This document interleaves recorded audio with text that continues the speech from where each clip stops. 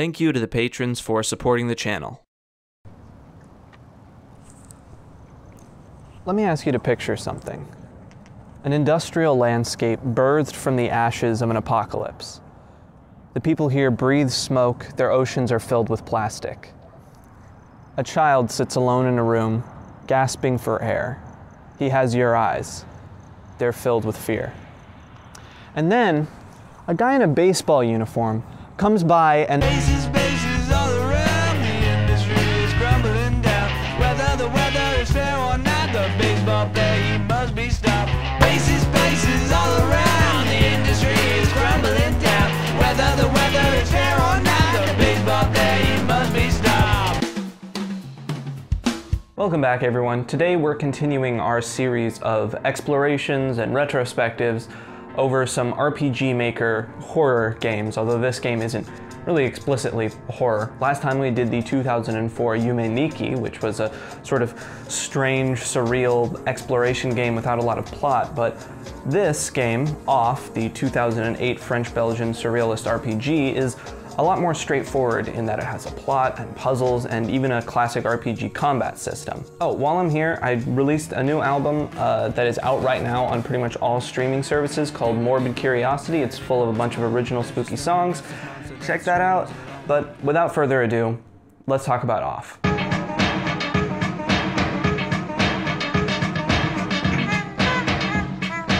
Off was created by game dev duo Unproductive Funtime, comprised of Mortis Ghost and Alias Conrad Coldwood. Mortis Ghost handling the art and most of the game design, and then Alias Conrad Coldwood producing the music. Both artists have a pretty impressive list of other solo projects, although most of them came out after Off.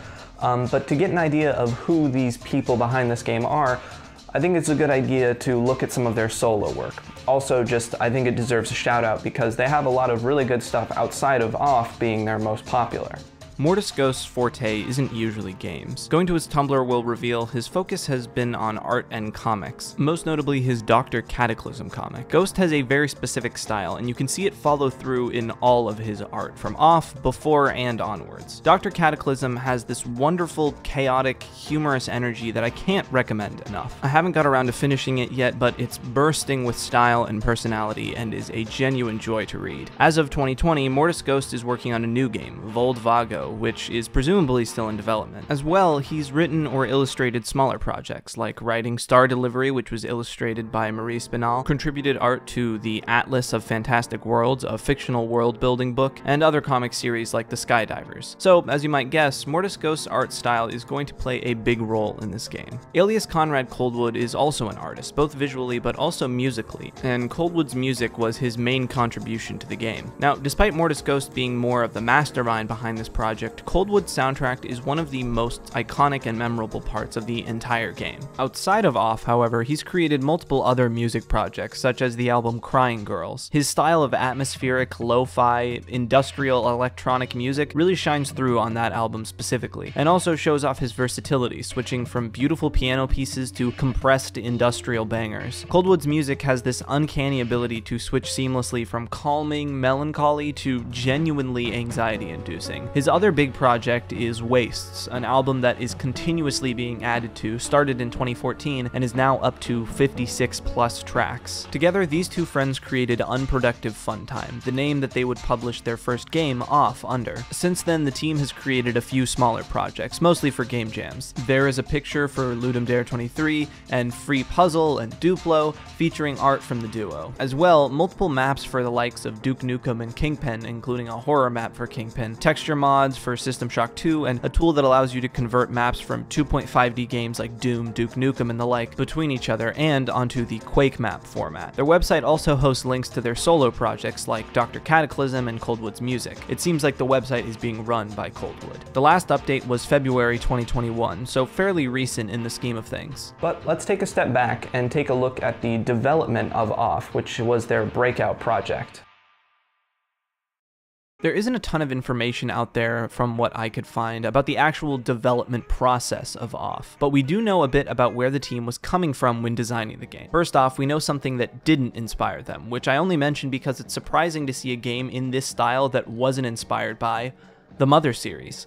According to Mortis Ghost, he didn't even know about the series at the time, which is odd for a meta RPG Maker game about a main character fighting enemies with a bat to not be inspired by Earthbound, or at least one of the other mother games. Instead, he took inspiration from a few other places. First, he took inspiration from Silent Hill in building his world and environments, which you can definitely feel when exploring the game. Along with that, Myst was a game of influence, which is always good to hear. I have so many nostalgic memories of playing through Myst or watching my siblings play it around the family computer. Myst has such a unique atmosphere that it's cool seeing it get a little love. I realized the moment I fell into the vision. One final place of inspiration falls on the 2005 action-adventure game Killer 7, a highly stylized first-person shooter with unconventional mechanics in an odd world, brimming with political discourse. Taking all these influences and crafting them into the game, Unproductive Funtime would release off in 2008, but it wouldn't reach wider success until the game was eventually translated from French to English by some fans in 2011. This opened up the game to a whole new market of people, which led to a new wave of players. So let's talk about the game they played.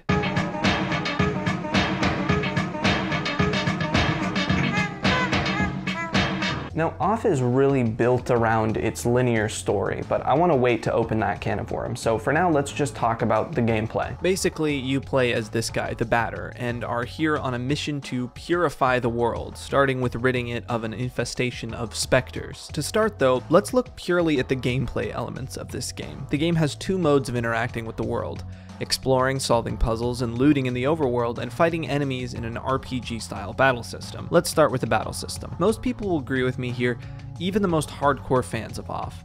The combat leaves a lot to be desired. It's serviceable, but it takes up maybe too much of the gameplay time and it gets pretty boring fast. It works like a lot of RPGs, sometimes through random encounters, sometimes from characters you can see in the overworld, and sometimes in boss fights. Now, forgive me here as I'm not an RPG person, so I might not be getting all the terminology right, but instead of working in a typical turn-based fashion, each character has a timer, including the enemies, so they can attack while you attack, and you can attack or defend on the fly. You can't see the enemies' timers, but you can keep track of yours and your party members for when it's their turn to move. Knowing my audience, the closest analog to compare this to would be FNAF World's combat system. I really can't ever escape it. Most times you'll enter into combat from random encounters that occur just from wandering around the map. Other times it'll be a little bit easier to track, like in these areas in the smoke mines by the chests. Like a lot of RPGs, fighting is a team effort. As you play through the game, you'll collect new party members known as add-ons. They're circles. It makes sense in the game. Kinda. Anyway, all of these characters you can equip with different items and level up separately. Now, I've simplified it a bit, but there are some more subtleties to the mechanics. Different characters have different competences, which are special moves and abilities. For instance, the Batter's wide angle, which lets him analyze enemies. Alongside that, there are different elements that the characters can either have weaknesses or resistances to, which some attacks and abilities can be associated with. The thing is, none of these things really matter that much. The most useful thing you can do in combat of the game is hit the auto choice, which will mean the computer does your attacks for you. The combat is incredibly easy and doesn't really take any strategizing to win an encounter. Most battles will come down to spamming spacebar. There's an argument to be made that the ease of the combat encounters is intentional, but it doesn't really change the fact that it isn't really fun. You can loot and buy new items and stuff, but I never really found a need to do that. It's an overstated criticism, sure, but still valid. The combat, despite some of the attempts in depth, really is the weakest point of the game, and just takes up too much time. However, for the most part, that's where my criticisms end for the game. So let's talk about the better parts of the gameplay. Aside from the combat, the focus of your gameplay is going to be on completing puzzles, and all the puzzles have an interesting quality to them. They're not like physics puzzles, but more brain teasers, number puzzles, or mazes. Like this area, where you have to refer to an imperfect map to find where it's safe to walk without being attacked by enemies. Or the game's most favorite puzzle, numbers somewhere in the world that correspond to blocks that act as a password, which ended up being a bit too much trouble, so I just started brute forcing the password. Never underestimate a stupid person. Oh, one other type of puzzle that's probably really important to mention: switch-based puzzles. They show up a few times in the latter half of the game and are pretty simple. Different combinations of the switches switches being on or off open or close different areas. You can only turn the switches on or off. Despite just being the game's name, the relevance of that will become clear later. To wrap up this purely gameplay segment of the video, let's talk about the environment, the zones, and looting items. So, like I said, the goal of the game is to purify the world. In this case, the world is split up into 3 zones, which you must purify in order to unlock the next. You access them through your hub world, the Nothing. There's also the Room, but it'll be easier to explain that area in the story section. But it's basically the last section of the game. Inside of these zones, you'll be solving puzzles, fighting off specters, and interacting with the many NPCs that inhabit the world. And finally, beating a boss that will purify a zone. After a zone has been purified, you can go back to find higher levels of loot, and also fight higher level enemies. I don't want to exactly show what that looks like though, because that would be more spoilery territory. There's also Zone 0, but that's more so the tutorial. Throughout these areas, besides the puzzles and combat,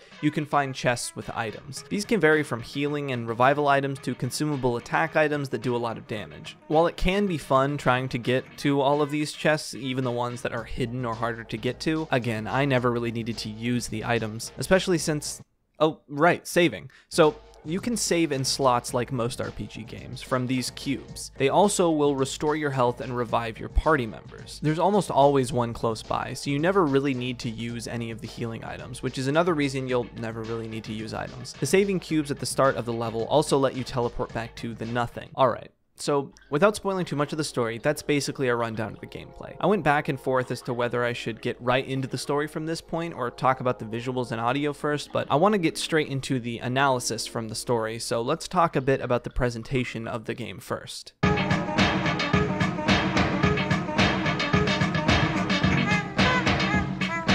Now, there's a lot I could say about the art in this game, but let's just start simple with the sprite and art in the overworld. For the most part, these are incredibly simple. The characters are all done in black and white with pretty bare bones detail and strong dark lines. Far from the detailed and shaded character sprites you'll see in a lot of RPG Maker games, the art in this part of the game feels considerably more stripped down and cartoonish. Contrasting the black and white color scheme of the characters, the environments have similarly bold lines and simplified designs, but are all done in these incredibly vibrant monochromatic tones, varying in each area. When it comes to the overworld segments of the game, the most accurate term I can give the art is contrast. Whether it's the strong lines, the contrast of black and white, or the contrast of the saturated colors of the environment and the complete desaturation of the characters. And look, say all you want about these sprites being lower effort than some of the more detailed art of other RPG Maker games, it definitely gives the game a distinct personality, and personally I like it. Now, the sprite work may be unique, but that alone doesn't justify this game's art taking such a big spot in the list of iconic things about it. No, the reason the game's art has such a focus is because of the more detailed character art, most often seen in the battles and character icons. Mortis Ghost's unique style really shines through in each and every one of these characters. From the batter himself, to the many eclectic characters you run into, to the widely varying and fun bosses, to the many different enemy designs. Not only are the design concepts of these characters incredibly diverse and strange, from ghosts to giant floating whales, the actual style is pretty standout, especially in the context of RPG Maker games. Much like the overworld sprites, the characters are all done in black and white, but also have this really sketchy, surreal flair to them. It's this wonderful mix of cartoonishly goofy and sometimes genuinely unsettling, and other times somewhere in between. Getting to see new enemy designs genuinely makes it almost worth it doing the combat. Almost. And the rare occasions the drawn art come out into the overworld feels genuinely magical. Now, we'll get more into the story reasons for this later, but the visuals are one of the areas of this game that really showcase the Silent Hill inspiration. Not necessarily in style, but in atmosphere. Everything feels stark and barren and moody, and areas of the mines that use darkness end up creating genuine horror moments. Oh, and one last little note on the art. There's this really cool use of old diagrams and industrial art that really adds this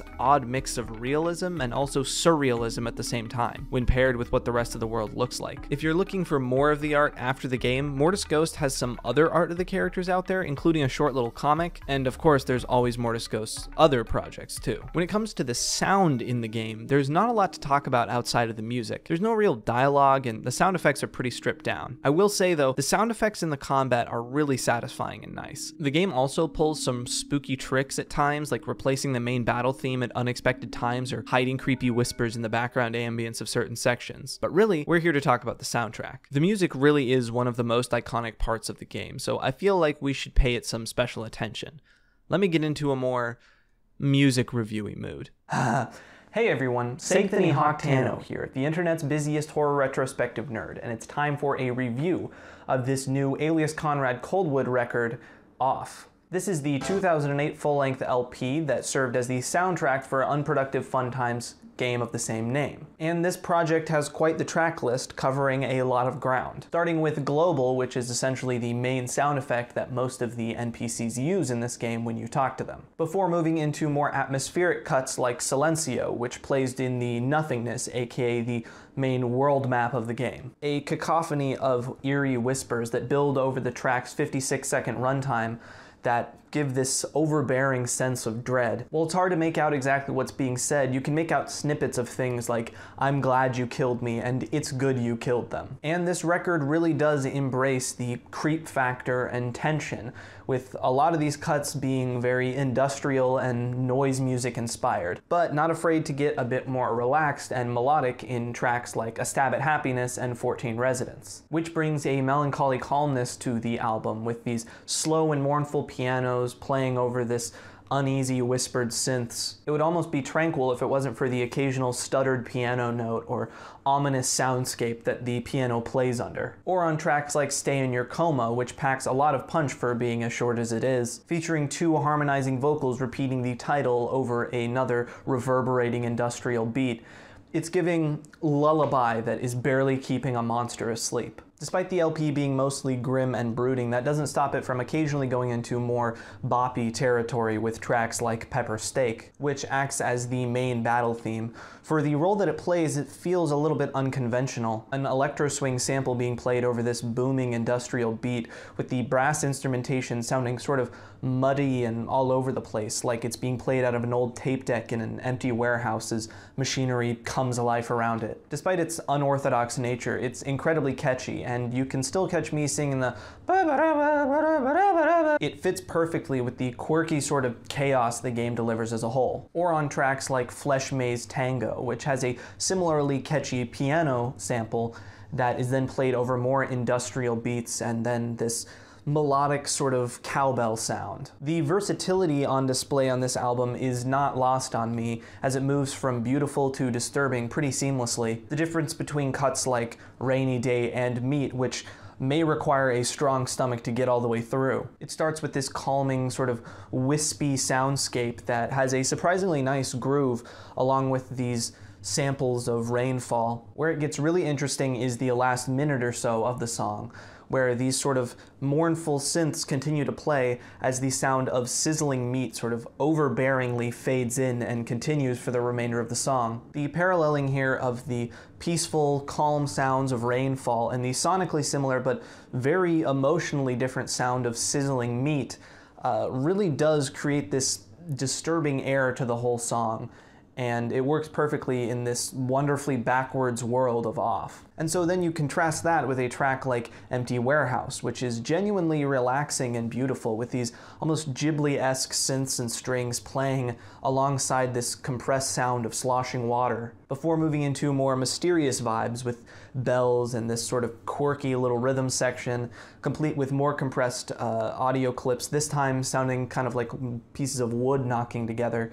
It all comes together to create a sound that wouldn't be out of place in a point-and-click adventure game. This LP also serves the story of the game really well, with tracks like Soft Breeze, which has this breeze-like, relaxed, calming synth, but over it is this booming bass line and incredibly powerful industrial beat, simultaneously giving the feeling of cool and relaxed, but also driven and powerful, which we'll come to learn is actually a really good encapsulation of the Batter character. Or on Desperately Safe, which uses slow and compressed synths and piano chords to tug at your heartstrings, which works perfectly for the very empty Zone 2, the area of the game where it's first played. Overall, this LP is a really great companion to the game that it comes from, and does a lot of the heavy lifting in creating the atmosphere of the game. I'm feeling a light to decent 8 on this one. Tran.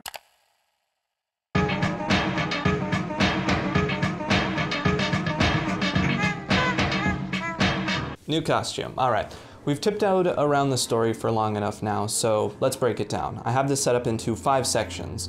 zones 0 to 3, and then the room. Let's start with the opening of the game. The game starts by asking for your name. Like many of these meta RPG games, it isn't asking for your character's name, it's asking for your name. I'm sure that won't mean anything later. You're then assigned to control the Batter, a baseball uniform wearing dude on a mission to purify the world. It's made very clear that you are a separate entity from the Batter, but you are in control of him. In fact, he even says it himself, telling you how to control his body. From here, you're in Zone 0, and you're sent to find the Judge, someone who will tell you more. Moving forward, you run into this Cheshire Smile cat who introduces himself as the Judge. He says that no other living being should exist in Zone 0, so you must be a figment of his imagination. Another little factoid that I'm sure has nothing to do with anything. Still, he introduces himself and specifically calls out us, the player, calling us the puppeteer. The Judge speaks in long-winded, sort of meandering sentences, in contrast to the Batter who basically talks like the Chad memes. Okay. As the Judge and Batter continue to converse, the Judge begins to suspect that we aren't an imaginary being, and perhaps entirely real, which is odd to him because he assumed that Zone 0 was empty of all other beings. Either way, he leads you through a brief tutorial, solving some block puzzles and a brief combat tutorial in which the Judge tells us that the other zones are not going to be so hospitable. The Judge chows down on some food, and in this downtime it allows you to loot some chests before moving to the next zone via these saving blocks, which takes you to the nothingness. So this is our world map, this unsettling, abstract void. Only having just unlocked Zone 1, we move there. We enter into the rainy Zone 1, where we meet some other humanoids, the Elsen, named this by the community because that is the location we first find them. They are the workers, citizens, and population of these zones. Using the tram to get around, you find your way to the opening of a mine, where an Elsen greets you and asks you what you're here for, to which the Batter says he's here to exterminate impure spirits. Strangely, the Elsen seems to think this is business as usual. It means our requests have been acknowledged, and the Elsen explains our mission. As old diagrams and illustrations fade on screen, he explains where you are. You're at the smoke mines of Damien, the southern part of Zone 1. Here, we send workers into deep tunnels to unearth metal from the ground, freeing embedded smoke that was trapped in the depths.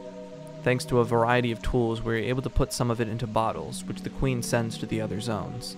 The rest of it flows free, forming the air that our lungs inhale and exhale. So we can live.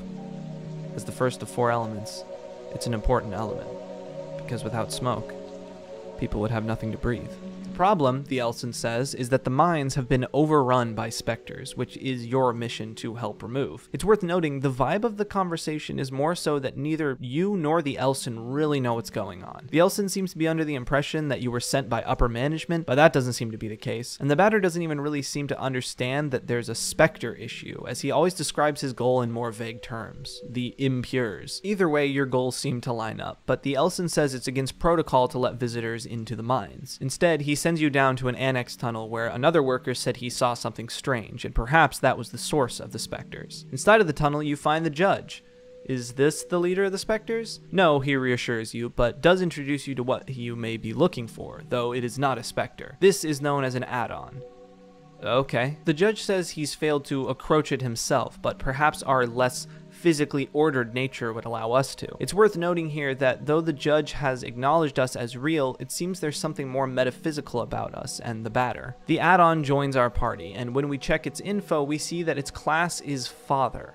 Odd. Having failed to find any specters here, we go back to the Elsen topside. Given the special circumstances, the Elsen begrudgingly lets us down into the mines to fix this specter problem. Inside, we see more Elsen, one of which tells us that not all the lights will work down here. Going deeper, we see another save point, but before we can use it, we're surrounded. The specters. Here we enter our first bit of combat, seeing the add-on has joined us, something the Batter notes is practical once we've bossed and bashed the hell out of the ghosts. Anyway, from here you can continue to explore the mines, fighting many varieties of specters off and finding an Elsen every once in a while. It's worth noting these Elsen seem pretty preoccupied with being good, productive workers. Arriving on the other side of the mine, you pop up in a new area of Zone 1, where another Elsen greets you, vaguely confused by your sudden appearance. He asks if you were sent by the Queen or Dedan, who's a character we'll meet soon, to which the Batter says, no. Seeing as you seem to be here to deal with the specter problem, this Elsen lets you know that they have specters in their barns as well. You're at the metal farmsteads of Pentel, the eastern part of Zone 1. Our work consists of cutting livestock in two and extracting the metallic boulders that are contained in the cadavers. All the poor quality metal is discarded, forming the ground we walk on. The rest gets purified to make tools and other objects with. Some of it is also put into crates and sent to the other zones, so they have tools and soil as well, I suppose. As the first of the 4 elements, it's an important element, because without metal, people would have nothing to walk on. They would sink and drown.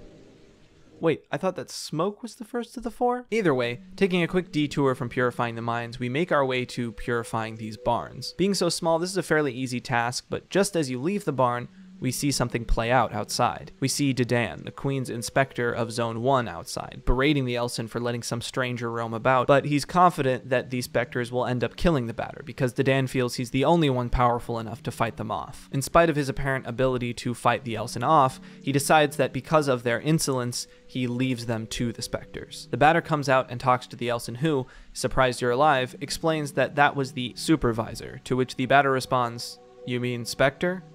Despite the Elson's pleading, the batter seems to take on Dedan as an enemy who must be destroyed. However, the Elson is able to convince the batter to finish his work in the smoke mines. On your way back to the mines, you pass by more Elson, who seem to be extracting metal from the bisected cattle. Delving underground once again, you fight off more and more specters, and to clear your path, you have to flip a switch off. The first of a few in this game. Pushing forward, you find someone new, someone who introduces himself as Zachary. Pretty much all of his dialogue breaks the fourth wall. He knows he's in a game, he makes comments on the writing of the game and his role as the merchant. Buy some stuff from him if you want, but again, you don't really need anything, and besides, he'll be back. Along your way, you find an elevator and an Elson who introduces you to the newest area. You're at the plastic administrations of Sashithara, the northern part of Zone 1. Our work consists of filling in forms. Afterwards, we wrap them with string and send them to the courier service.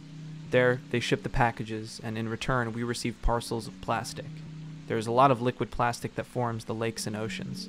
There's also solid plastic, used to make various objects. As the first of the 4 elements, it's an important element, because without plastic, the world would have no boundaries. People would walk and walk without ever stopping. Never mind. The Elson tells you that the specters come from the postal service. It's just that nobody remembers which floor that is that they're coming from. And the building has...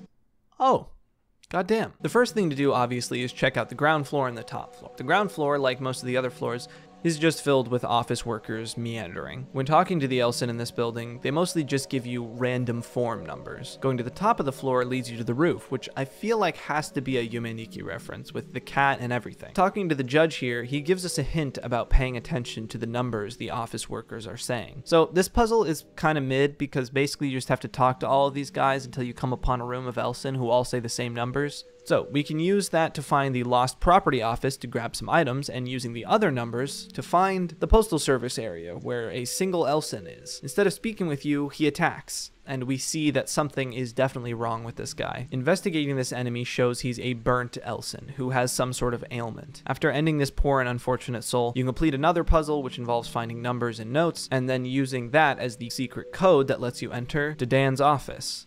There, you find Dedan fighting specters off. Afterwards, he notices you. Big battle incoming?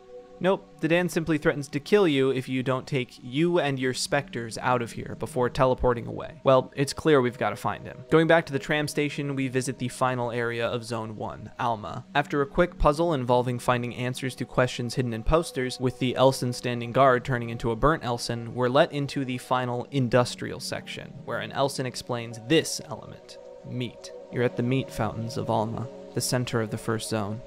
Here, meat flows freely, continually filling these immense pools you see before you. Our work consists of pouring this meat into bottles before the fountains overflow. The meat is then immediately delivered to all the other zones from Zone 1 on. As the first of the 4 elements, it's an important element, because without meat, people would have nothing to eat. They would die of starvation, one after another. The Elson asks us why we're here, to which the batter says he's looking for Dedan, and to liberate the world of malignants, to which the Elson responds, "Can you liberate me?" before entering into combat. It seems this burnt ailment really is tormenting these Elson, to the point where they would rather be killed by the batter. When you kill this Elson, he simply says, "Perhaps it will get better now," before disappearing. damn. We run into Zachary again, where he once again directs his speaking to us, the player. The majority of the puzzle solving in this segment is using this duck called a pedello, which lets us move through the meat and then completing more block puzzles. We also encounter more burnt Elson who appear to be in incredible distress. The final puzzle of this area is a maze. I don't know what to call these types of mazes, but essentially it's the same room with different doors, and you have to essentially trial and error your way to the correct series of doors. And once you do, we find Dedan. And just as we've come to expect from him at this point, he berates us horribly before trying to kill us. After a slightly more difficult but still fairly easy battle, Dedan is defeated in shock. The batter says, "This land is now pure," as the world fades to white. And then we fade into a red room with what appears to be a toddler sitting in the middle of the room, fiddling with a handful of meat. That started badly, and now we're back to the nothingness. Alright then. So before we go to Zone 2, you might want to check out what the now purified Zone 1 looks like I did. Are the Elson cured of their burnt ailment? Are they happier now that Dedan's iron fist no longer grasps their zone? How has this purification gone down? Let's check it out.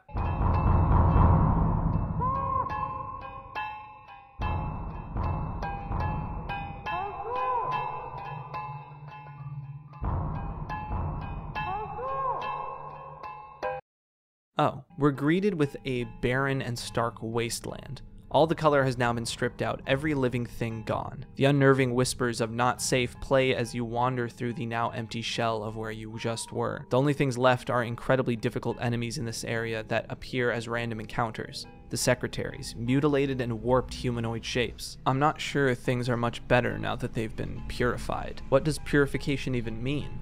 Are we helping anyone? Despite strange moments here and there so far, this is the first time in the game where you begin to really question what the effects of what you're doing are. And to be fair, many of the residents of this zone were burnt and seemingly in pain and in torment. Maybe they would have preferred it this way. But then what are the secretaries? Are these more specters that have overrun the zone without anyone here? Is this what the Elson turned into? It's not really clear, but aside from more loot and experience, there's not much to gain from this place, so we just have to move on. Maybe there will be more answers in Zone 2.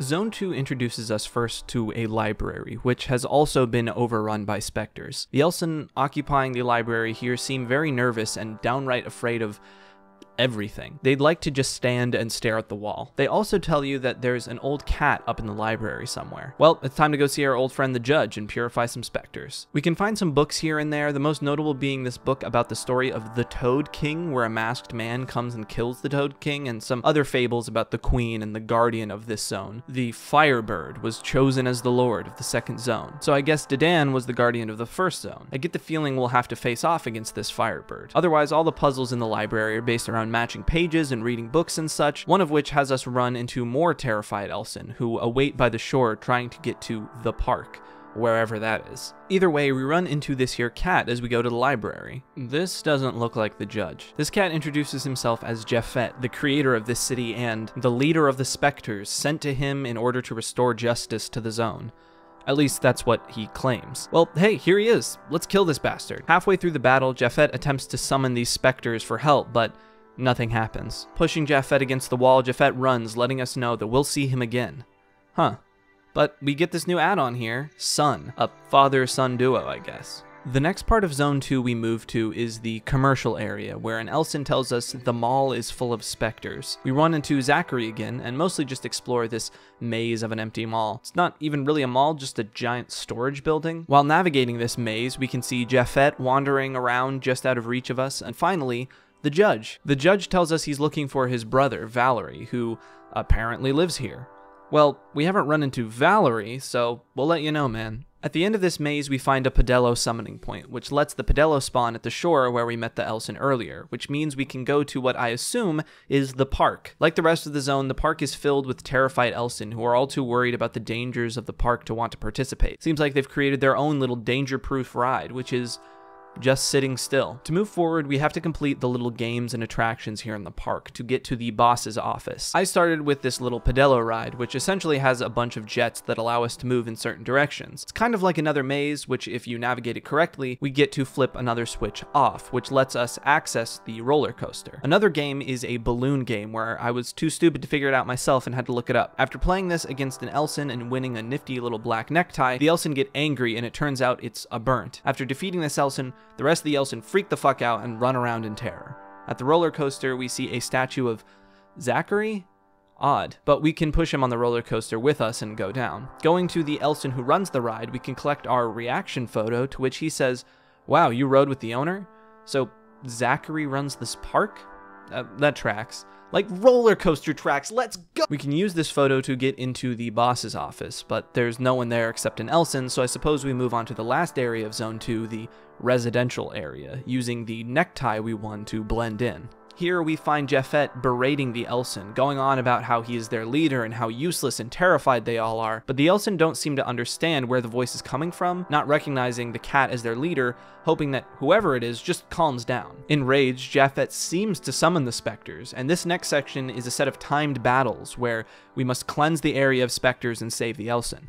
After defeating all the specters and running into quite a few burnt Elson as well, the remaining Elsons seem appreciative, but well, we seem pretty dangerous with that bat and everything, and they'd prefer it if we leave. So we get kicked out.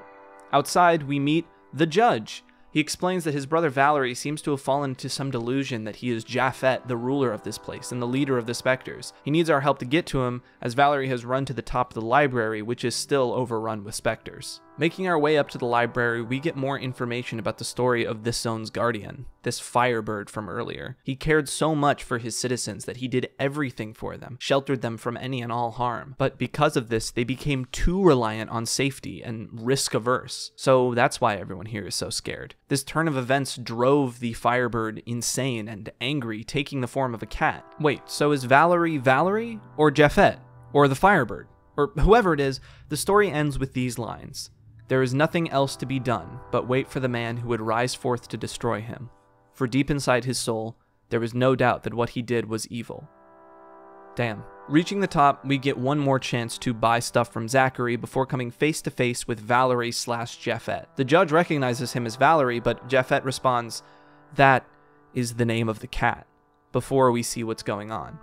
Valerie is dead, and Japhet, the Firebird, has taken control of his body, puppeting him much like we puppet the batter. Sorry, Judge. The battle commences, and as we continue, Japhet slowly grows and expands out of Valerie's body until he's pierced all the way through, and Valerie is just hanging around the massive bird's neck. When we defeat Japhet, we see his bloodied and crumpled corpse as the judge lets out one last Valerie, and we fade to white. The meat baby appears again. The bird. He left too. Before we move on to the next zone, it might be worth looking to see what the purified zone looks like in Zone 2. Very similar, more secretaries, and everyone is gone. Going back to the top of the library though, we find the judge, meowing out desperately. When we talk to him, he says, "I am meowing at my lungs' fullest. I would even argue that the echo that reverberates back to me is the voice of someone I know. Have you seen my dear brother?"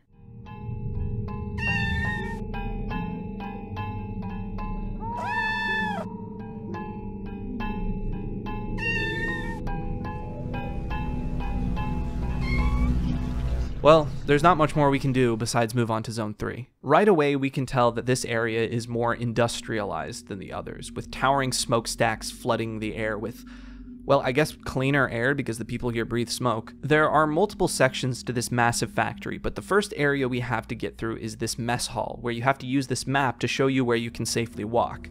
If you step out, you get placed in a battle and then teleported outside. There are a few different paths here, one of which leads you to a room with Zachary, who is now wearing a mask resembling the judge. When we talk to him, he'll give his own little Miaou, and at first, he pretends to be the judge. When the batter sees through this act, Zachary fesses up. Zachary now takes the place of the judge as our helper through the game, as the judge is grieving. Zachary keeps the mask though. What we'll notice exploring this factory is that, unlike everywhere else, the Elson here seem pretty chilled out, not scared of anything. to a fault. They seem to think the specters are their friends, and it ends up getting one of them killed. The batter even remarks, "People act strangely here." Just getting that now, batter? They're also very enamored with their jobs, their food. They're oddly content, even though their surroundings seem pretty lousy. We begin to understand why when we start seeing memos on the walls telling the employees that the ghosts won't attack them, and an Elson telling us that the directors said the specters are nice. It must be true. We also find another add-on, Holy Spirit. Oh, so this isn't like a family thing, it's a religion thing. I suppose that tracks with the batter's whole vibe. Using the zone's monorail to find a new area, we do some more switch puzzles while the Elson around us seem fixated on something the director is giving them. I'm sure we'll discover what that is soon. And we do. Just behind the door, we see a few Elsons surrounded by specters. We know how this goes, or not.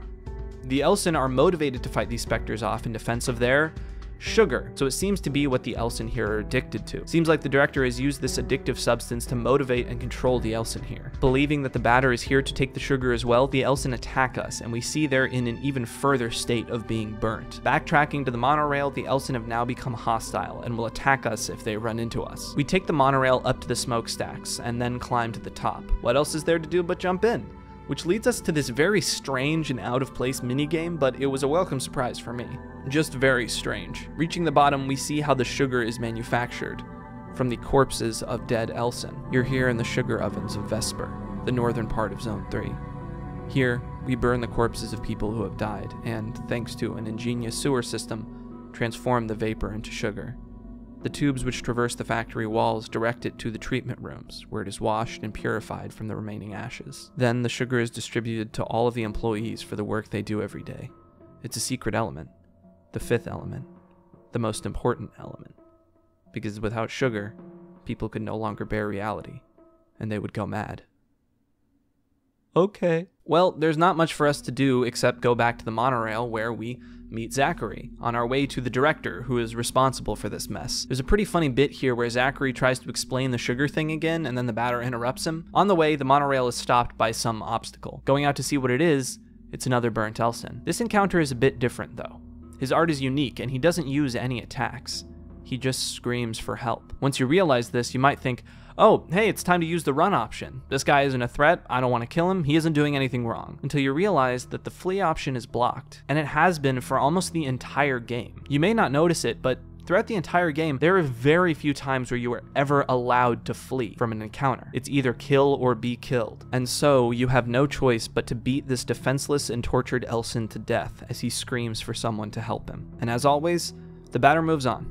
Business as usual. From here, we reach the last section of Zone 3 before meeting the director. It's a series of halls and rooms with odd-looking Elson wandering aimlessly. If they run into us, then we have to fight them. It also has some of the strangest puzzles in the game. Essentially, using a note and literal information from the game's included FAQ document, we have to find a series of buttons to press on a PlayStation 1 controller. I could get into the minutia of it, but it really doesn't have any rhyme or reason. It's just odd. But it finally lets us reach the director's office. Let's see this fucker. Holy shit. This is Enoch. He gives us a long spiel about how people are actually happy at this factory, and he's a great and caring leader, also notably mentioning that he has no control of the specters or any idea where they come from, before we engage in combat, where we realize he's way too fucking big. This is one of the only times we can flee in the game, because it's impossible to beat him at this point. This leads us to a chase sequence back out to his office. We're able to lose him, but something is different when we come back out. The rooms all look as if they've been purified. We haven't even beat the Guardian yet, but the area has somehow lost its color and resonance, making it back to the monorail, which still looks to be alive, and oh shit. Now even bigger, but as the batter points out, completely exhausted from the chase, we are able to have a fair fight against Enoch, ending with us chopping his massive head off. But Enoch's last words reinforce this nagging feeling we've had since we first saw what our purification leaves. This zone, deprived of its guardian, is now destined to disappear, and the men who live here, whether they deserve it or not, will fall into nothingness, never to return. And as always, the batter is unfazed. But Enoch's words do begin to explain things a bit. The Guardians seem to be the beings that give these zones life. When we kill them, everything and everyone in these zones disappear. It also explains why the zones started to become purified even before we had beaten Enoch, because he had exhausted his energy. There's a lot more to dig into there as well, but we'll save that for the analysis section. For now, we've completed all of the zones. What's left is the mysterious room. Let's get into that. So the room is pretty confusing and convoluted, and getting into every detail of exactly what happens I don't feel like would be very productive. It's broken down into 5 chapters, counting down from 5. So I'll just give a brief rundown of what happens in all of these chapters. This chapter shows us the environment we'll be seeing for this area of the map. A series of hallways, a couple rooms, and an empty bedroom. As you move through the doors and halls, the details in this environment change. Sometimes there will be specters or violent teddy bears, sometimes it will be tranquil and empty. Inside this bedroom, we can see different notes left from someone, presumably a child. Pretty quickly, you catch on that it may be the child we've been seeing between these first boss fights. The notes read, "I don't like this place a lot. Luckily, Papa is here. Today we played together. He offered me a comic. He told me that I was ill, so I had to take pills. I don't like these pills." It's pretty odd and confusing navigating this place, but story-wise, that's what's important before we move on to Chapter 4.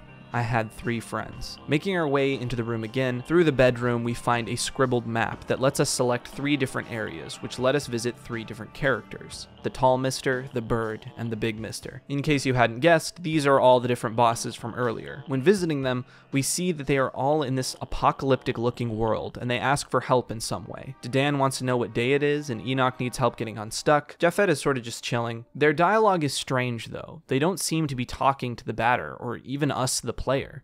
It's like they're talking to a child. And the context of their discussions are odd too. They seem to be referencing something horribly wrong that is going on. The world is broken, time has stopped, and once you help them, they begin to talk about their grand plans to rebuild the world, the cities they one day will be the architects and rulers of. They also make mention that this child's mother is important and may be able to rebuild the world, but she's gone for now, and while she is, maybe they can draft up some ideas. They tell us not to worry about all this grown-up talk and go play outside, which leads us to a hidden dot on the map marked Mama. We see more writing from this child. "Hello, Mama. Papa left. I don't like him anyways. I hope you'll be back soon. I made 3 friends today. The Tall Mister told me he'd take me on a pedalo ride, and that we'd all work together to build the world. The Little Bird told me that he'd show me the sky and the clouds, and that we wouldn't have to be scared ever again. The Big Mister told me he'd bake me cakes. Today was a good day. Please come back soon." Important to note that as each friend is introduced, we see our add-ons appear on screen. We're drawing a specific parallel here.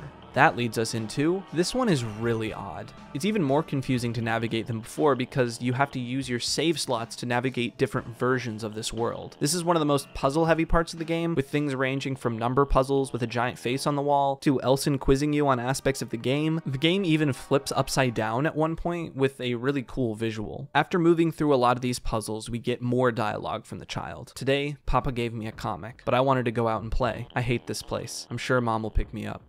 On our way to, in this section, we find a comic in the bedroom. Reading it, we see it's titled Panic in Ballville, and it takes us basically to a new game. The main character, Boxer, who is also a boxer, is confronted by his rival, Ballman, a baseball player, who has kidnapped his girlfriend and created tons of clones of himself. From here, we play this side-scrolling beat-em-up, except it still functions with a similar RPG combat system. But it's a new style and characters. Help, our character is on the other side of the screen now. Navigating through, we're almost overwhelmed. What intrigue? What will happen?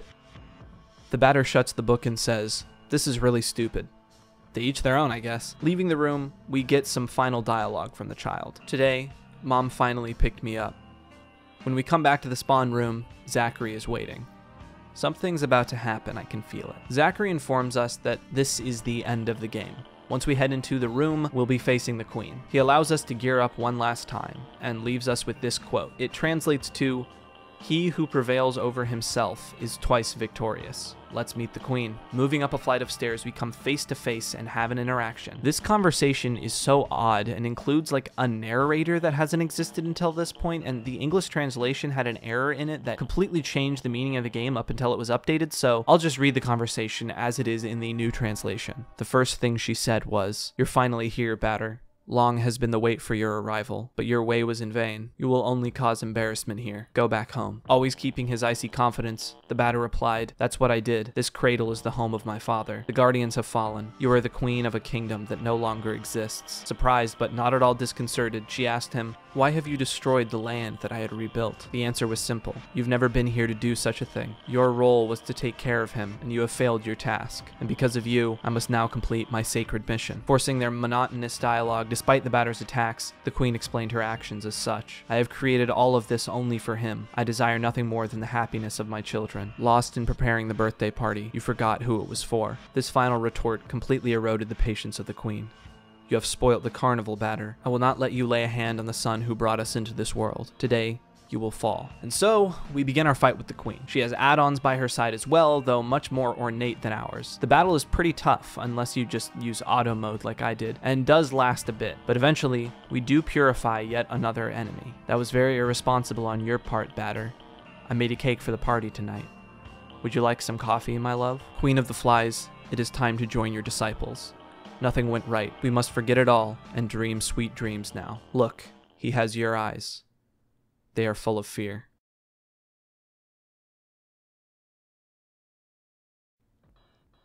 We spawn back, this time no Zachary and no save point. Making our way to the bedroom, we find the child, sitting on the ground. I'm here. Hugo, the name of this child, doesn't even fight back. He doesn't have much health either. A few hits and Hugo falls. I'm scared of the dark. From now on, there will be no more darkness. The color drains from the room. This zone again falls to the purification. Going down a long hallway, we see one last switch. But it won't be that easy. The judge is back! Let's go! Glupshow! The judge confronts the batter, saying it was foolish to put his trust in the batter. He confronts him for destroying the world, not purifying it. The batter responds, it's better this way. The judge then questions us, the player. All it took was the separation of the screen for us to kill this innocent child. The judge pleads with us to join him and help him defeat the batter. The batter, in his standard straightforward demeanor, says, don't do that. Then we're given a choice. Stick with the batter, the official ending, or join the judge for the special ending. Well, most people by now would choose the judge's side, so let's look at that one first. When we enter into combat with the judge, we're met with a shocking sight. The batter now looks like a horribly corrupted creature. One might assume that he is transformed into this true form or something, but according to Mortis Ghost, he hasn't changed at all. We've simply changed perspective. The batter has always looked like this. We've just never been on the receiving end of the bat. Creepy. Surprisingly, the batter here isn't incredibly difficult to beat. Your demented crusade ends here. Die, batter, with the eternal souvenir of not having conducted your sad scheme to its end. It's too late. Everything is lost. I know, but I prefer this over your victory. Hence, nothing remains except for our regrets. And so, the credits roll, while the judge wanders the now empty world of Off as Somewhere Over the Rainbow plays. But that's not the real ending. The batter doesn't simply die. We know there's another choice. Let's look at the other choice, siding with the batter. Siding with the batter, strangely, is also a very easy fight, and the judge falls fairly quickly. It seems both of them were correct. They could only prevail with our help. It's over. Escaping from your purpose is impossible. The batter approaches the switch, and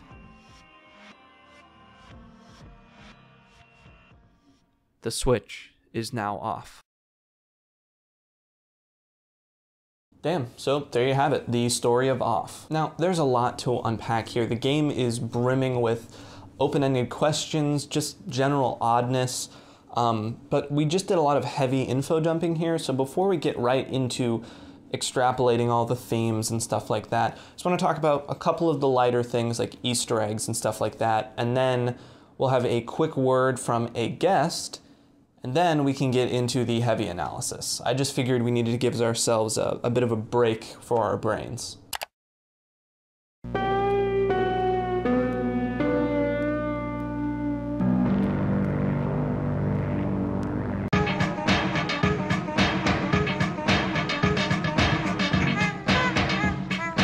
When it comes to secrets, the game does have a good amount of little hidden stuff. Chests that are normally hidden by the camera or in weird areas, or some hidden and hard to reach areas in the smoke mines, mall, and so on. There's also a couple of unique floors to the elevator as well, which to be fair, is the perfect place to put little hidden rooms. Oh, and the classic video game tradition of hiding the dope fish, as first seen in a Commander Keen game, also makes an appearance here. And while it may seem like you've wiped everything out after purifying a zone, you can actually find a surviving Elsin in the purified zone too, who seems pretty content with the lack of anything. Now there's nothing to be afraid of. There's also apparently an Elsin hidden out of bounds in zone 1, but I can't find anything on how to actually find this guy. The big secrets though are the hidden boss and hidden ending.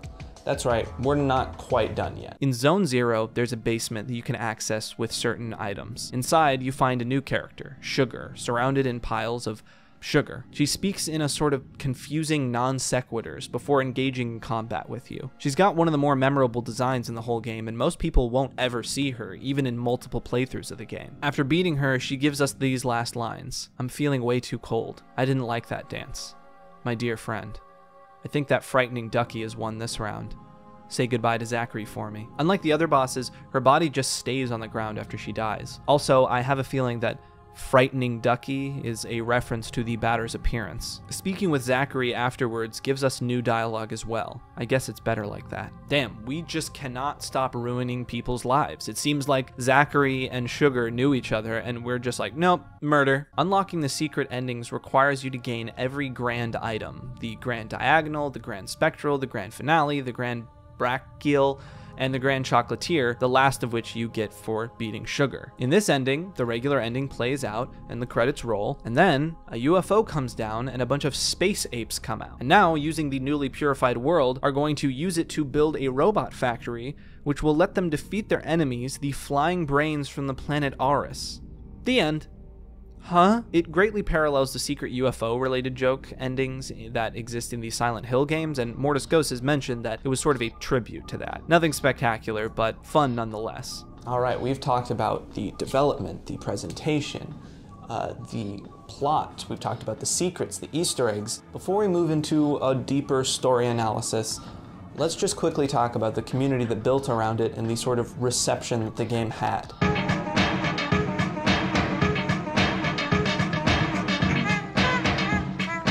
Okay, I know I'm in like the same outfit, but I'm doing Enoch now. I just don't have a bald cap, but like, Sugar, for the record, this is Sugar, YouTube. Now, I wasn't ever really a part of the OFF community at the time that it was in its peak.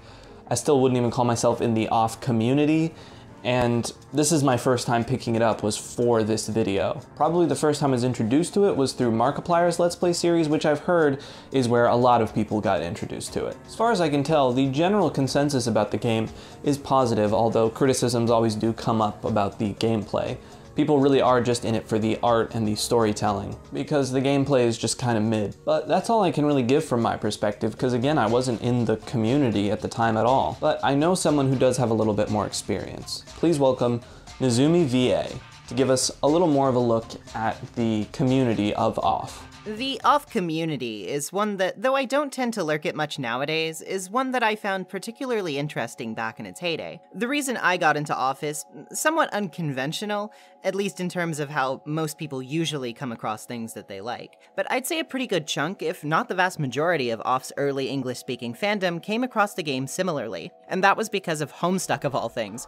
Yeah, sorry to taint your ears, but rest assured that I'm not really going to be diving into that can of worms, other than to say that it was a popular indie webcomic that ran from April 13th of 2009 all the way to the same date in 2016. The comic was updated serially and had several notable hiatuses along the way, with several happening in 2011, 2012, and the first particularly infamous megapause stretching from mid-April to mid-June of 2013. This would prove to be small potatoes compared to the upcoming gigapause, which lasted from October of 2013 to the next October in 2014.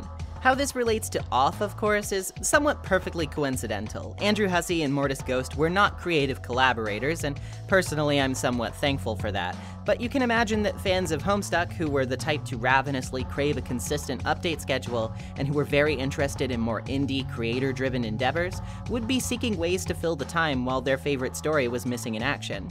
So while several avenues would become available to fans depending on their tastes, with the Something Awful text-based Let's Play / translation of the first Danganronpa being another popular Homestuck replacement of the time, more on that series on my channel if you're interested, OFF would become the replacement of choice for people less interested in anime dramaticism and more keen to explore stylistically strange worlds and characters. Thus enters Reconstructed Dragon of Starman.net, who published the very first fan-made English translation of OFF from its original French on September 8th, 2011, with a subsequent updated translation arriving on Christmas Day of 2012. These translations were both rather similar to each other, but the second brought with it many necessary fixes, some of which caused canonical confusion in the English fandom's early days, such as mistranslating the Queen's line about the son who brought us into the world as the son we brought into the world when referring to Hugo. An update to the second translation by Satan was released and even endorsed by Mortis Ghost on June 4th, 2016, but it appears that the link to it is now defunct. Reconstructed Dragon did eventually release a final third version of the translation on March 5th of 2018,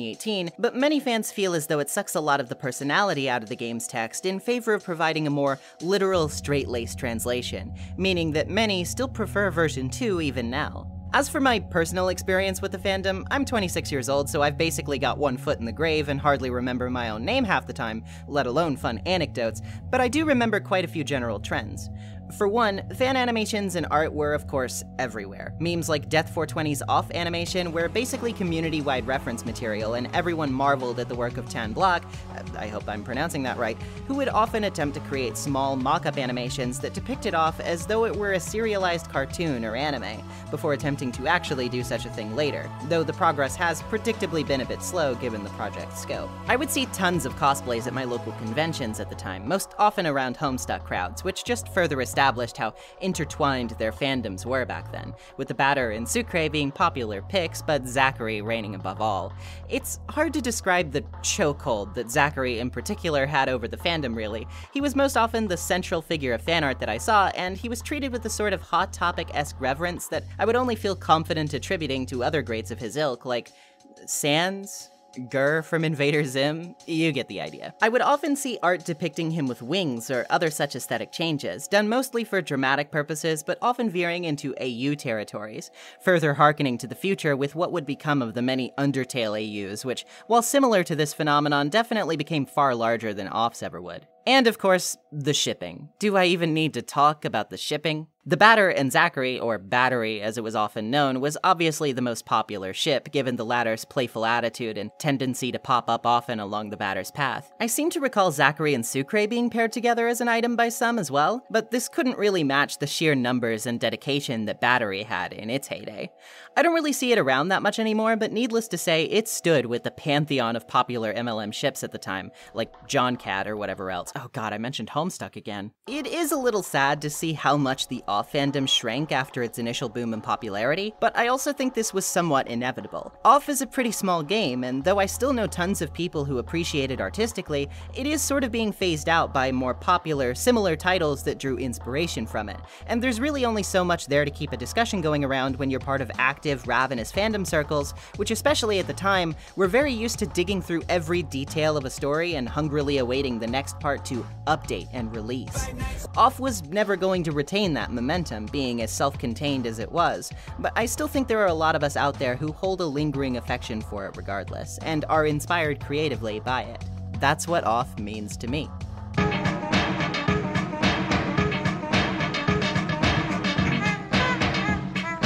Okay, so there's a lot to dig into here. The depth that Off offers in a story sense is really enormous, so I'll try and break it up into chunks. First, a literal interpretation of what is actually happening in the world of the game and the story. Then we'll talk about some of the characters and answer some questions that may still be left. Then we'll get into more thematic, sociological, general analysis of what the game is saying. And then I want to get into what I think the game is really about. So before we go into the more dense sort of theoretical analysis, let's just try and get a breakdown of what this weird world of Off is really, like what's going on in it. Not everything is really clearly spelled out, so it takes a little bit of analysis and looking back on the game. From my point of view, here's what we're seeing. The world of Off came in the aftermath of an apocalypse. Judging by what the Guardians say in Chapter 4, something has happened to the world, and they plan to rebuild it. Hugo, the child we see throughout the game, has some sort of power, something that means he has the ability to create and power worlds. Perhaps his mother does as well, just to a lesser extent. Hugo is also very sick. While his mother is away on some sort of important business, his father attempts to care for him. However, Hugo, only being a child, begins to associate his father's care with his sickness. He's the one that keeps him in his room, makes him take pills. He resents him. After the apocalypse, Hugo loses his father and awaits his mother's return. In this aftermath, Hugo ventures out and meets Dedan, Japhet, and Enoch, who all plan to rebuild the world as their own. With Hugo's power and the help of the Queen, who is heavily implied to be Hugo's mother, they became the guardians of their own imperfect worlds, populated by the Elsen. In the Queen's mind, this world was created all for Hugo, but in the attempt to build the world, she left Hugo behind. Somehow, it's not entirely clear, the specters begin to infest these worlds, and not long after, the batter just sort of appears. And he has one goal: purify the world, which for him means going up the chain of command and destroying each and every one of them. So yeah, let's take a look at some of the characters and see what we can figure out about them. Some of them I'll have more to say about than others. Okay, so who the hell is this guy? We don't know anything about him or where he comes from, and from the way the Queen talks to him, it would almost seem as if the Queen is Hugo's mother, and then the batter is his father, right? There's even the baseball player in the comic Hugo's father gave him. Well, according to Mortis Ghost, the batter is created at the beginning of the game, as in this is the first time anyone, including Hugo and the Queen, have ever seen him. So he's not the father, or husband, or anything else like that. And judging by the battle in the two endings, his power is really dependent on who's puppeteering him, meaning without you, he likely would not have been able to wreak the havoc that he did. Just a little more of that weight shifted to us, the player. There are a couple interpretations of where he comes from. One is that while he isn't literally related to any of these people, Hugo is the architect of this world, and being a child, he doesn't have perfect control, so he manifests the batter at the start of the game, either out of some self-destructive desire to tear his own world down, or from the hatred of his father, drawing inspiration from the villain in his dad's comic book, or both. Another idea is that the batter really functions more on the meta fourth wall level. There's this world that exists, and the batter is merely a puppet with a one-dimensional goal of some constructed righteousness, and we just go along with it because we're told to. He's a video game protagonist without much nuance in his thinking. He likes his morals and decisions in black and white. He doesn't have a lot of fleshed out personality. He just says what he needs to keep the plot moving. He exists as a vessel for the player, more as a satire or commentary of the genre of game that he resides in. To be honest, all of these interpretations could be true at the same time. It's also worth noting his personality. Not only is the batter incredibly confident, straightforward, and tied to his unspecified religious convictions, but his reaction to certain things are very telling. Throughout seeing this entire strange world, he rarely questions anything. All the misery, strange rules, ultra-paranoid behavior of the Elsen, the only two times he seems to make a comment based on confusion or opinion is when he sees that the Elsen in Zone 3 are happy, and when he reads a comic that portrays a baseball player as an enemy. He also believes that the world is better off, well, off. To me, this characterizes the batter as someone who completely accepts suffering and pain as the default and a fact of life, which leads to his convictions of turning the world off. It's better this way. But he doesn't see happiness as something equally normal. So when he sees that some Elsen are happy, even though he ends up being right about there being something strange going on, he's confused. Keep this characterization in mind. So, Hugo. We kind of went over a lot of what we know about him in the plot section, but there is a little to unpack here. It seems like he's the source of this world, as it fades when he's killed, and the Queen says that he's the one that gave them all life. It's a little difficult to pin down exactly what this means, but to me there are two main ways to take this. One, his abilities are what is able to power the world that these characters live in and the Guardians designed, or that the apocalypse left only Hugo, and that all the characters are his creations, who he manifested based on his life. So for instance, the Queen may not be his actual mother, but she functions as a manifestation of his mother, just as the batter may or may not have been manifested in some way by Hugo's view of his father, cold, sterile, and out to get him. Again, Hugo's view of his father, not necessarily how his father actually was. Either way, Hugo's power is what seems to run this whole world, and only being a child, it makes sense that things are very flawed. I don't have a lot to say about the Queen because we don't see a ton of her in the game. It's clear she is the one who rules over the other Guardians, and I do think there is a significant connection between her and the batter in some way. She's the only other character who has add-ons, and despite their apparently only just meeting for the first time, they both seem to have an understanding of each other, which lends credence to the idea that they function in some way as manifestations of Hugo's parents. In the same way, Hugo's mother being missing from his life while he is sick directly parallels the Queen's absence in the face of the specters taking over the zones, and makes sense with the conversation that her and the batter have about this party she's so busy preparing that she forgot who it was for. She acts as a great contrast to the Batter in general, holding on to the flawed world while also being absent from the destruction that is going on, regal and verbose, while the Batter is sterile and stripped down, on the ground with the people in the zone, but his goal is to destroy it. But other than that, I'm not sure what else there is to glean from the Queen. Okay, so I just want to briefly touch on the Guardians. Self-described utopianists, despite their clear failures, it's worth noting they really seem like they want to build the world back better, however selfish their motivations might be. While Dedan and Enoch are pretty self-explanatory characters, the character of Japhet does genuinely have some nuance. Dedan's world is based on efficient work, and Enoch's world is based on exploiting people into a cynical addiction. Japhet's goal seems genuinely selfless. He wanted to see his people happy, content, and free from fear and pain.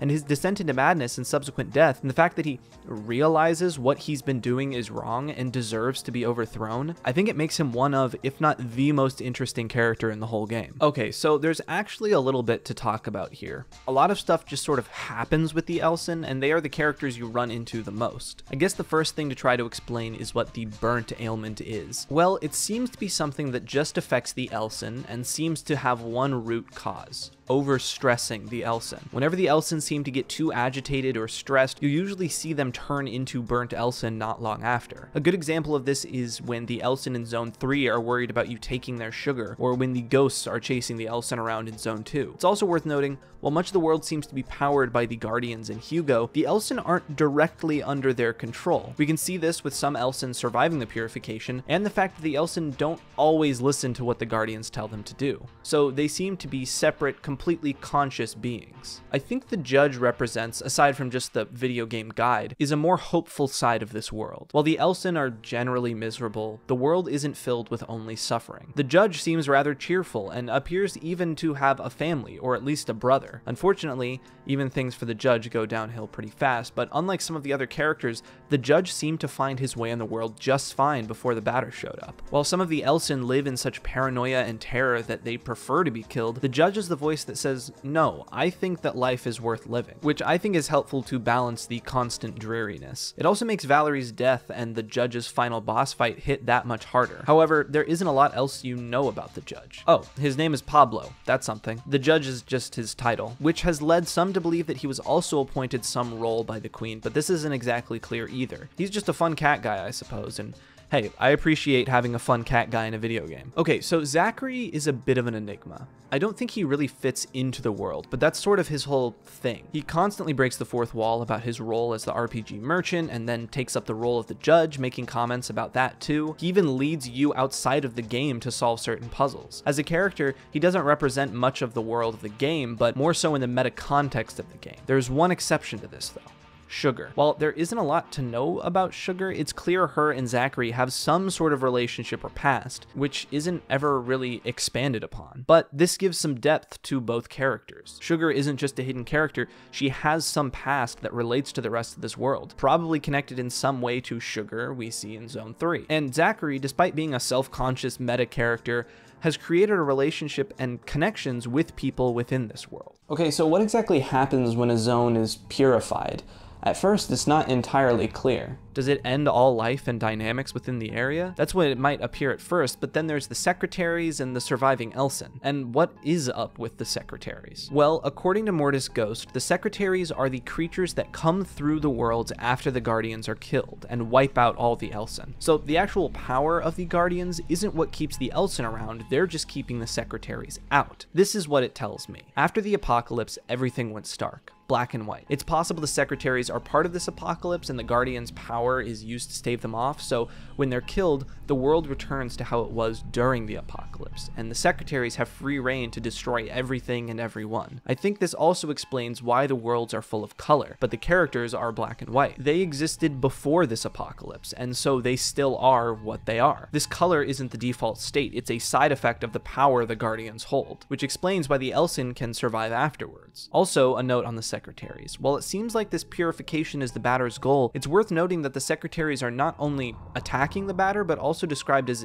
demonic in some of the translations, which is in direct opposition to the Batter's whole wholly aesthetic. It makes the whole relationship between the batter and the effects of his mission more complicated. For this one, I don't really have a clear answer, but both of my theories revolve around the Queen. Some believe the Queen sent the specters, her answer or punishment to the failings of the 3 zones. The other idea is that while they may have just been a natural phenomenon in the world, they started popping up because of the Queen's neglect. I mean, none of the actual Guardians have any control over them, and they all appear to be either trying to fix or ignore the problem, and the Queen is completely leaving them out to dry. Okay, this one's just a fun little theory. There's a book in the library that tells the story of this masked figure killing a king, and it has been interpreted by a lot of people as being about Zachary because of his frog-like mask. Anyway, just a fun idea. This is my best attempt at a Japhet costume, because it's like inside the mouth of the cat, and then Japhet's attacks are all like music-based, so I've got like my music stuff in the background and then the keyboard cat.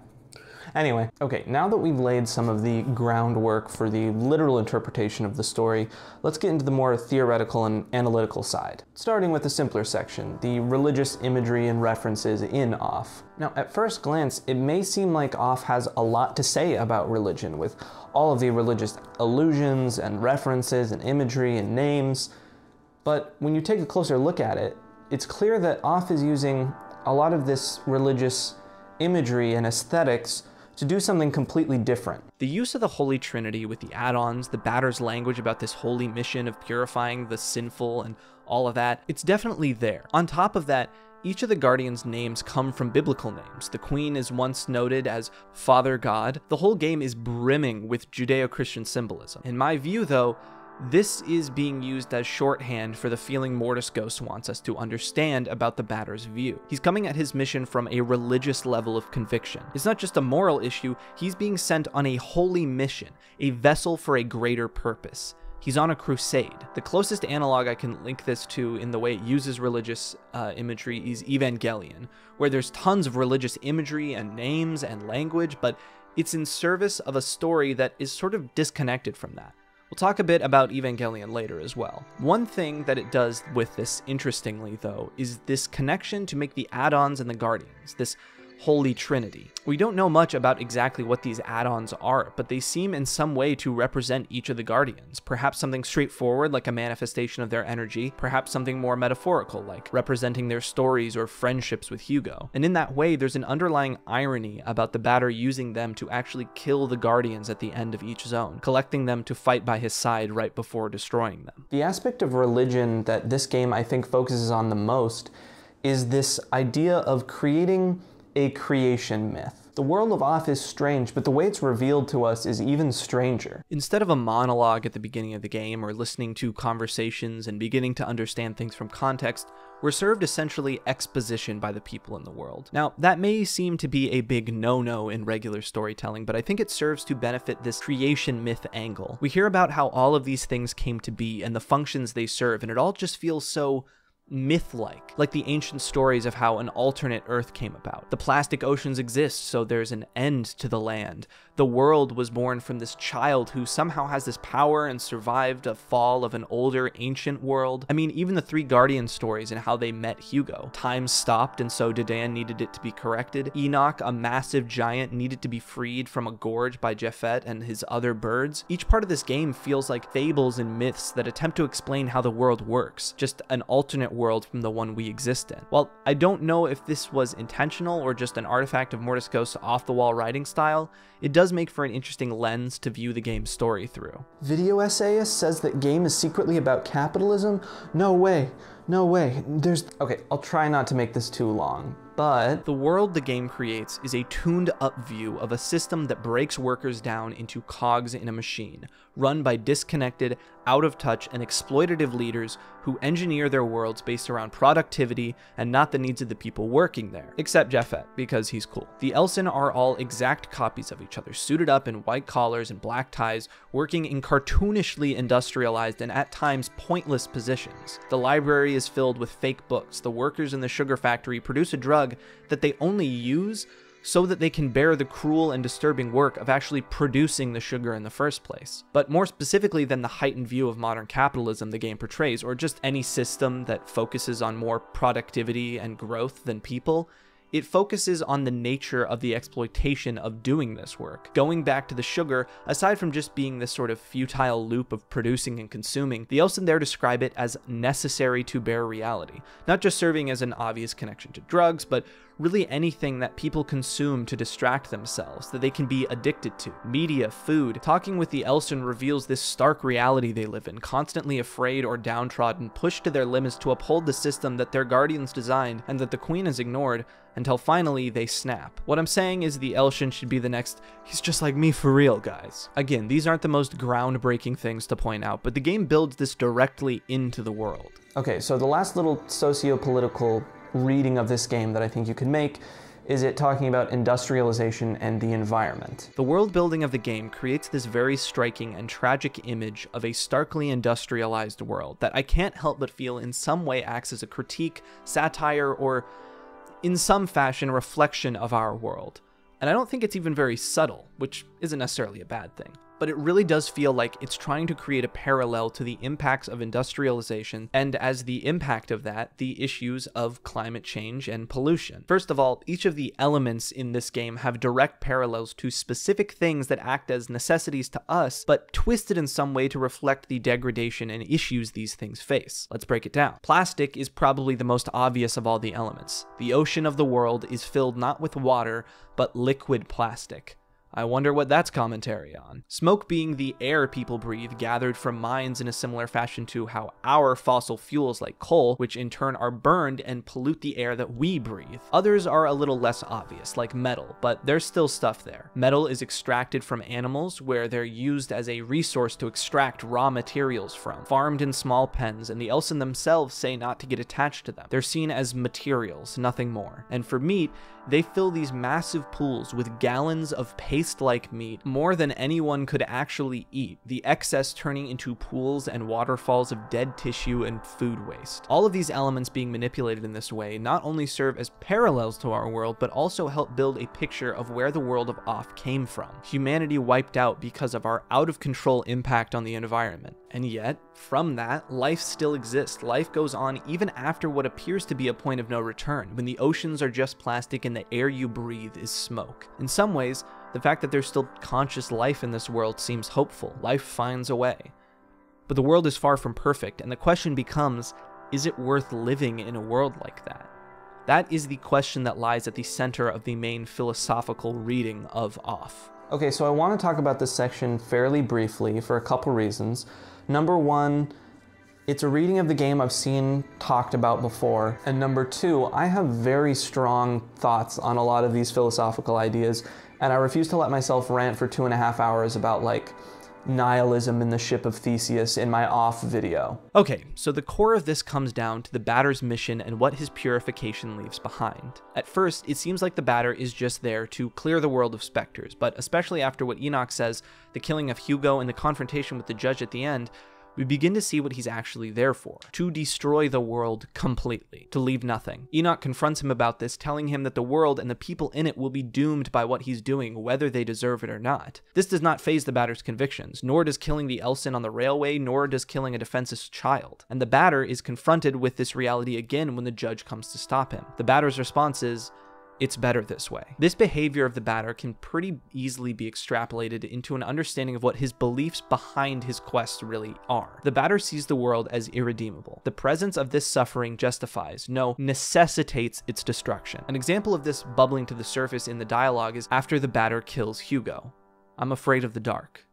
From now on, there will be no more darkness. When nothing exists, there is nothing to be worried about. No fear, no sadness, no suffering. An equivalent philosophical viewpoint may be antinatalism, which functions under the premise that reproduction is wrong because the person cannot consent to existing, and therefore cannot consent to the suffering that life brings. That's a basic interpretation of it anyway, and it's clear that the Batter takes a much more violent approach to this concept than just advocating for people to stop giving birth. And in a general sense, the game seems to paint the Batter as in the wrong. As Enoch says, he's acting out his plan without caring about the people it affects. Or perhaps believing his view is superior and not allowing the people of this world, from culpable parties like the Queen to helpless and generally kind Elsin, to make any choice surrounding their own lives, and importantly, their deaths. I mean, if you want to make someone look bad, you make them beat a child to death with a baseball bat. But it does pull a question where he's coming from. Is it really mercy to free the Elsin from the objectively poor, demeaning, and miserable living conditions? What about us stopping the batter by siding with the judge? The judge even says,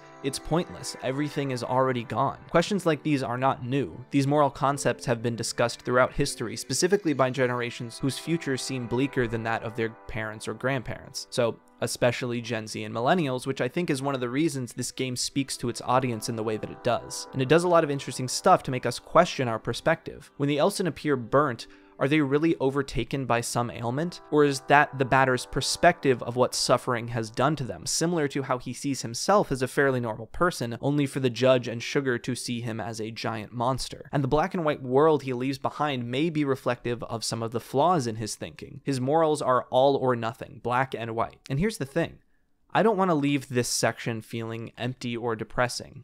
So let me end it with this. If you're feeling similarly, like suffering isn't worth it, that the world is treating people unfairly, the best advice I can give you is to take a little time out of your day to make someone else happy, to help improve someone's life. I guarantee it will make you feel just as good as it makes the other person feel. And everyone could use a bit of help. Okay, so this last section before I get into what I think the game is really about.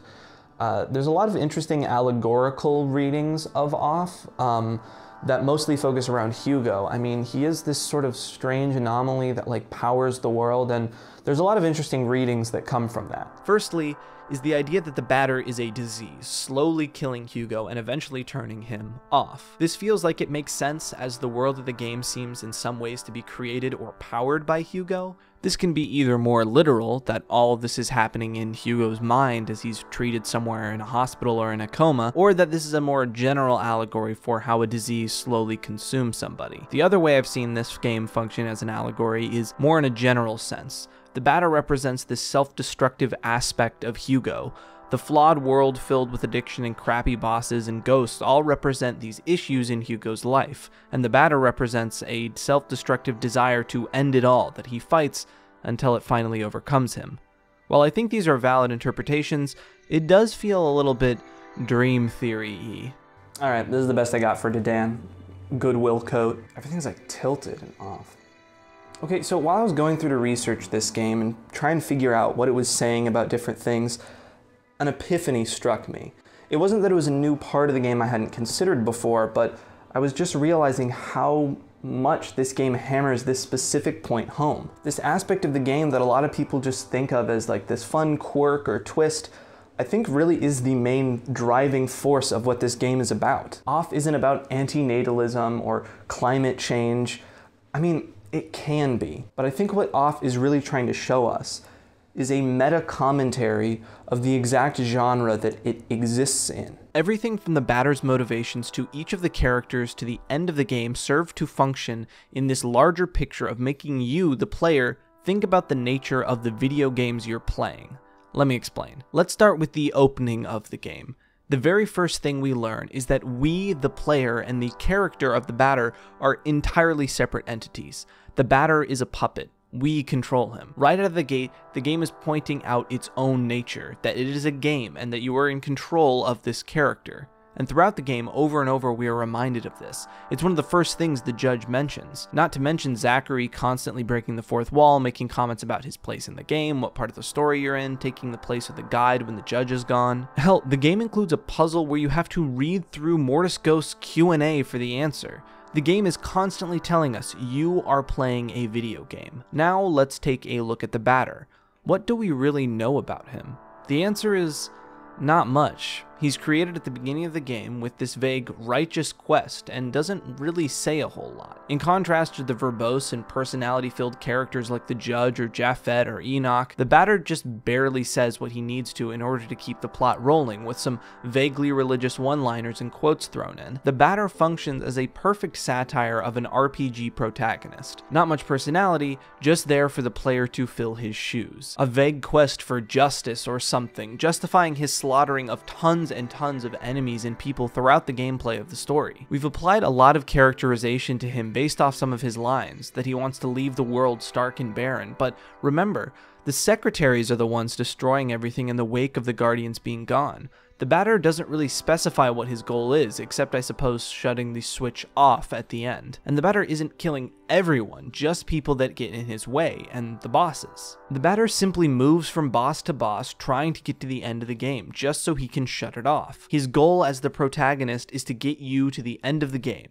Finish it, play through it, and then turn it off. Go from boss to boss on a vague mission to get to the end of the game. And so many of the choices in this game seem to reflect this satirization and commentary on the RPG genre, and just games in general. Once you purify a zone, it becomes barren and hostile, but why would you need to go back? You completed this level, you beat the bad guy. The final confrontation with the judge really begins to put this into perspective. You've been mindlessly following the vague mission of this protagonist because it's what you're supposed to do. All it took was the veil of the screen for you to become a violent murderer. Do you have any idea why you're doing this? Any consideration for the destruction you've left behind? Why would you? You're playing a game, you're on a mission. You're the good guy. The goal of this game, as far as I can tell, is to make you question and think deeper about both the messaging and content of the media you consume, specifically games. And that's part of why I think this black and white color scheme and one-dimensional moral view the batter seems to carry helps reinforce. Is the answer really to just kill everyone? What nuance is lost? How do we handle the violence we're encouraged to participate in within video games? The theme might remind you of another game too, in fact maybe a few, which is why in this next segment, I want to take a little bit of time to cross-analyze off with some of the games it inspired, and I think we'll see some parallels with.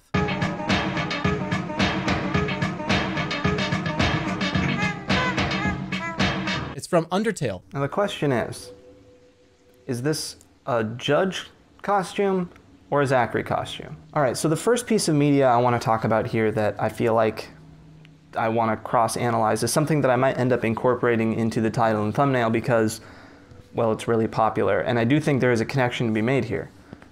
Undertale. Now, it's clear that Undertale takes a lot of inspiration from games like the Mother series, something that a lot of RPG Maker games do as well, although strangely not off. But we know for a fact that Toby Fox, the creator of Undertale, at least took a bit of inspiration from off, at least on the surface level. Papyrus's design was inspired by Dedan, Napstablook's theme was inspired by Pepper's Steak, but the real parallel here is that of the Genocide run. Now, I'll be honest, I don't really understand. I'm not really an expert in Undertale lore, but from what I can tell, Undertale's Genocide run plays out very similar to the plot of Off, including the end battle with Sans paralleling the judge, calling you out for playing with these characters' worlds like, well, a game. I think there's a decent argument to be made that Undertale did it better, giving that culpability of the player some extra weight by giving them the actual choice to spare people and choosing not to, where Off just sort of makes you do it to continue playing the game and then goes, hey, that was bad of you to do that, why'd you do that? But let's give Off a break here. It was almost a decade before Undertale came out, so it's hard to criticize the game for not doing it perfect the first time around. But it wasn't really the first. Moon Remix RPG Adventure is a 1997 RPG for the PlayStation, and it is odd. The opening shows a kid playing through a game titled, well, Moon. We see him grinding experience by killing any number of monsters and enemies, looting items from villagers' homes, and then somehow, the child is transported into the world of the game, and that's what we play as. This kid attempting to repair the world in the wake of the destruction this hero left behind. But inevitably, the hero makes it to the end and the game presents a choice. The way to put the end to this cycle of violence is turn the game off. Don't let any of it start to begin with. And if that game did not directly inspire Off, I would be genuinely surprised. Moon also seems to have vaguely inspired Petscop too, so there's that. There's some non-video game media that I feel like I should mention here before I get into our last segment, looking at some more directly inspired games and fan games. Like I mentioned, Evangelion actually has a lot of interesting parallels to Off, mainly in the way it uses Christian symbolism, not to tell a directly religious story, but as an aesthetic and storytelling device to tell a separate story. With Evangelion, we can almost see this as the the other side of the coin when Western media depicts Eastern mysticism, not as what it actually is, but using it more as an aesthetic to add an air of mystery or foreign nature. It's interesting seeing Off use Christian symbolism in this way, though, because it is a Western piece of media. So there are some unique aspects to it there. Okay, so this is just going to be a quick shout out to some games that took direct inspiration from Off. So if you want more of this type of game, check these out. Home is probably the biggest Off fan game, in which you take control of the judge and see the world from his little cat view. Suits, a business RPG, takes heavy visual inspiration from Off and takes focus on the business corporate side of things. And Hello Charlotte, another game that takes inspiration from Off, where you control Charlotte, whom you puppet. So if you're itching for more Off, go check those out. So that was Off, yet another RPG Maker game talked about in this retrospective series. I'm gonna be honest, this video got way bigger than I expected it to, and it took a lot longer because November ended up being such a crazy busy month. So thank you everyone for being so patient. Check out Off in the description. Thanks so much to NezumiVA for that awesome community section. Definitely check her channel out if you like the type of stuff I make. You can check out my links in the description, my album, and SaganHawks.net, which will eventually be updated, but that's got some stuff there right now. Thanks again to the patrons, and I will see you all next time. Bases all around. The industry is crumbling down. Whether the weather is fair or not, the baseball player must be stopped. Diamond, Minecraft, villager. Would you call yourself a pillager? NFTs.